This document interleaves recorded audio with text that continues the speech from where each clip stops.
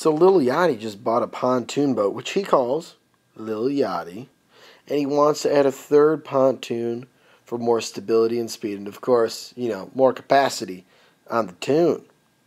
He recently bought a welder and has decided to fabricate it himself. He's quite the handy dude, if you didn't know that. Maybe look that up on the Googles.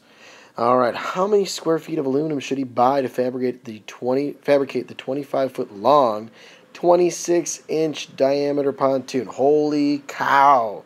We have two different units. I'm definitely going to need to be busting out my calculator for this. It's going to get messy, but we can handle it.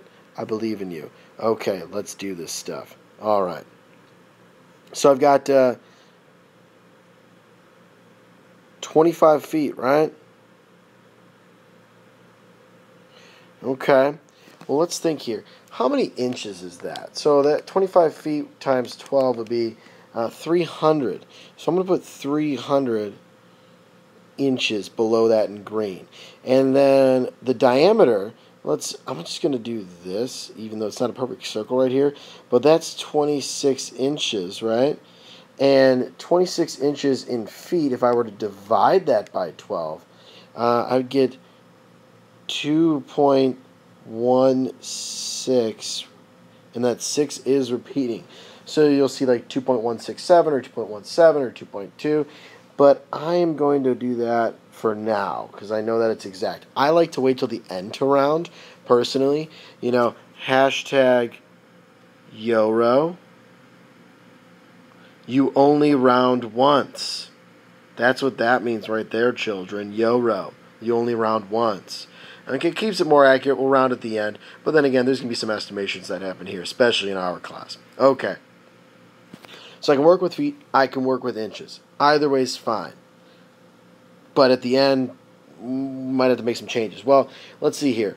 How many square feet of aluminum should he buy to fabricate? If I need to get square feet of aluminum, why don't I just work in feet? That makes sense to me. Okay, so this basically is a cylinder here, right? I mean, except for this, the tip here of the pontoon, it like kind of folds in. But I'd be willing to bet you guys that all they did is, this is another sheet. If you kind of see these welds here and here, right? You see those welds? Now, what's probably happening is this section here is one sheet of aluminum. And they just, when they started folding it around, they brought it to a point rather than making it into a cylinder. Or maybe they cut off a portion of it, they crimped it and welded it right there, making it so it cuts through the water nicely. So you know what I'm going to do? I'm just going to go ahead and figure 25 feet lateral area of a cylinder. And then right back there, I got a little circle on the back that caps it off so it doesn't fill up with water. So we got to consider that as well. Okay, so we're going to work with the feet here, 20 or 2.16 repeating feet. Well, let's get to work. I know the lateral area of a cylinder, right? Because that's what this tube is. We've got that formula. We saw it with the soup can. We know what the heck to do. Well, my circumference of this thing is 2 pi times my radius, that 2.16 repeating. And I'm going to keep it that way in my calculator. I've already got it in there, the 2.166666667. I just did 26 divided by 12, and I've got it in there. We'll talk about working with our calculators in class. So that guy right there times my height of 25 feet. So that's going to equal 340.339, and there's a few more afterwards. And then I've also got my circle, don't forget. That circle on the back, well, that's pi r squared, right? So let's see here. Pi times my radius, that 2.16 repeating squared.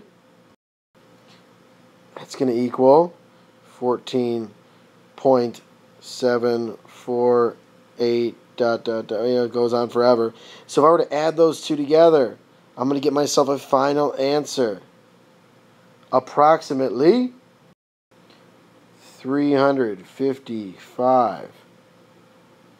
Yeah, we'll go with that because it's 0.087. So let's say 355 feet squared. And I'll tell you what, I'm probably going to over-order on this one just in case. So we'll factor that in later. But we're talking about 355 feet squared, pretty darn close on the nose there. And we might end up wanting to order 360, 370, who knows. All right, but just for the tube itself, none of the other pieces that we see there, those mounts and whatnot, we're just talking tube here, 355 feet squared.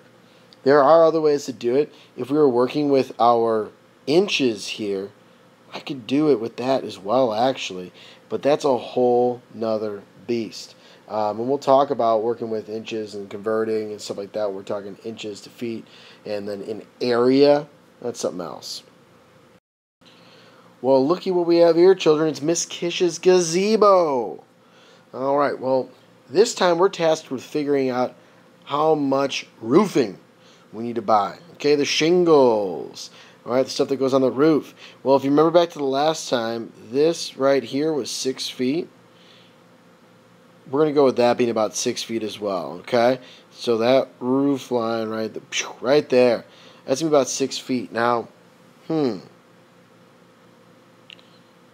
what do we see going on here? Look, this was an octagon, right? And it comes to a point, it's not necessarily perfect because it's got this little doohickey up top. But it's basically like an octagon-based pyramid or octagonal pyramid or octagon pyramid, whatever. But it's got 8 sides. It's a pyramid. It's just an octagon base. So what do we have here, guys? We've got ourselves triangular sides with the pyramid, right? So if I've got triangular sides with my pyramid, I'm going to pull that off to the side here. I got a 6-foot base. Now let's go ahead and say that this right here is going to be about 8 feet. Okay? So we're going to say this is going to be about 8 feet. So if we want to figure out the amount of square footage for this roof here, we could do so pretty easily. And I'm going to show you with both formulas. Let's go I think really the intuitive route would be, I've got this triangle here, 6 times 8 is, here it is, 6 times 8 divided by 2. 48 divided by 2 is 24 feet squared. How many triangles do I have on this thing? I got myself 8 triangles. If I multiply that by 8, so times 8, it's going to equal 192 feet squared. Awesome. So that tells me I need that amount. So we'll say probably about 2 squares of shingles, right? Shingles roofing material is going to be sold by the square, which is 100 square feet. We might actually want to even go a little bit more than that, just in case of waste. Okay, but we've got the square footage there. We can go from there on the construction side of things later. This is more the math side. Well, what if we wanted to use our fancy-dancy formula of area equals 1/2 times the apothem times the perimeter?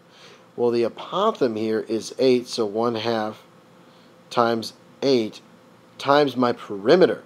Well, if I've got 8 sides at 6 a pop, right, 6 feet each, that's times 48. I'm going to plug this in my calculator because these numbers are getting a little cray-cray. 48, 8.5, all multiplied together. Oh my goodness. Oh my goodness gracious. I got myself the same answer. Woo! Woo! Woo! 192 feet squared. That means we got ourselves, again, about 2 squares of roofing. We can get to it. We don't want, anybody getting drenched under there during a rainstorm. We want to be able to chill, even if it's the rain in that gazebo. You know what I'm saying?